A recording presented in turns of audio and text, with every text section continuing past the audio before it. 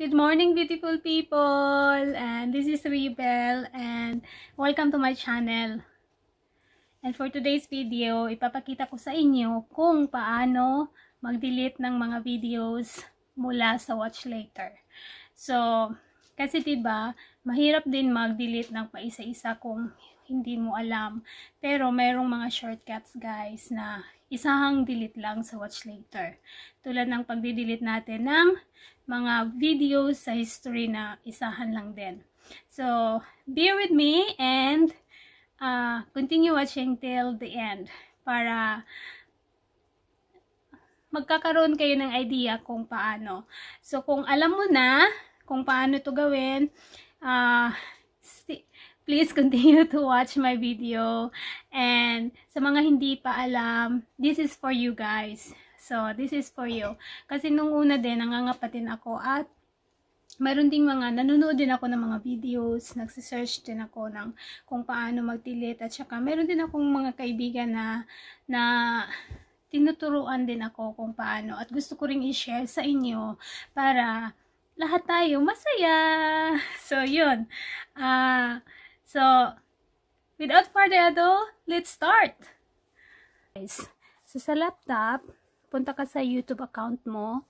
So, andito na ako sa YouTube account ko. So, punta ka dito sundan nyo lang yung mouse guys ha. Punta ka dito sa watch later. So, yan yung mga videos na pinapanood ko ngayon guys. Mga short videos lang.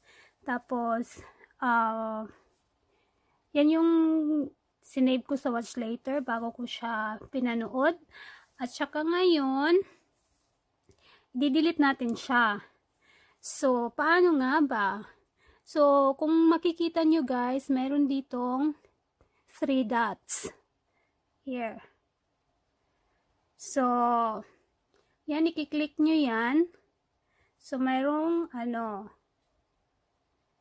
ayan, meron siyang add videos or removed watch videos.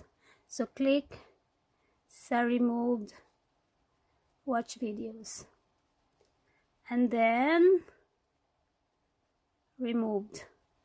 So, ang gagawin natin, i-refresh natin yung laptop. So, wala na yung mga videos sa watch later. So, na-remove na siya. Tapos, ngayon guys, pupunta tayo i-remove natin yung mga videos sa history gamit ang laptop. So, from here, sa right side, may makikita kang clear all watch history. So, i-click mo yon, tapos, clear watch history. So, yan lang. Tapos, punta tayo usually guys, pag ako nanonood ng mga video, tapos naglilinis talaga ako, sinasali ko din yung browser kasi, napapansin ko noon, nung hindi ko pa ginagawa yung pag-clean ng browser, naghahang siya, or yung video, paikot-ikot lang, minsan, tapos, kaya sinasabi natin, nag-stop yung video, kaya, ganito, ganyan. Pero, pag linisin mo din yung browsers, din siya, nakakatulong siya para yung daloy ng panunood mo, smooth lang siya. Kasi, lalo na kapag yung video mo paulit-ulit lang na, yung naulit na ba, na napanood mo na before, tapos panoorin mo ulit kasi nakalimutan mo na napanood mo na pala. Tapos, mag-store na, andun naman yun siya sa history ng browser. So, yun doon, napapansin ko na mag-ikot-ikot lang yung video. Pero nung nagsisimula akong mag-clear history din ng browser, so far guys, smooth naman yung daloy ng traffic ko. Hindi, daloy ng pag-play ko ng video. So, subukan nyo din, baka magiging ganun din ang experience ninyo. Wala namang mawawala, 'di ba?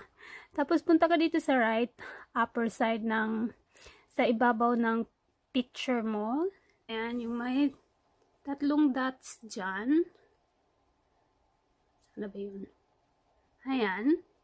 Ito.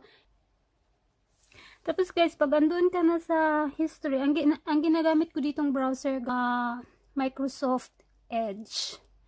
So, pag andun ka na sa history niya, meron din tatlong dot dito. Ito. I-click mo din yan siya. Ay.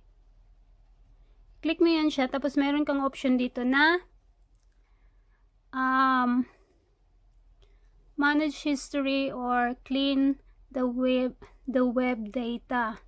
So, kung pipiliin mo yung rin sa web data, so mayroon kang option dito, last 4 weeks, last 7 days, last 24 hours, and last hour, or altid, or all time. So, kung pipiliin mo yung all time, lilinisin niya lahat ng mga na-store sa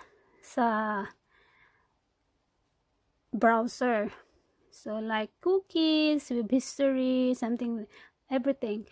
Tapos, rin sa, no.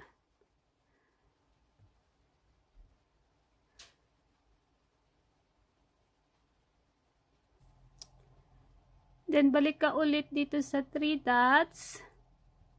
Dito sa history natin, wala na siyang nakasulat dito. So, empty na yung history natin. Ayan, empty na siya. Wala na siya guys, nalinis na yung history natin. Tapos sa watch history, linis na din. So ngayon, tapos na yung pag-ano mo guys, tapos na yung pag-delete mo. So, sana guys, may natutunan kayo sa video kong ito.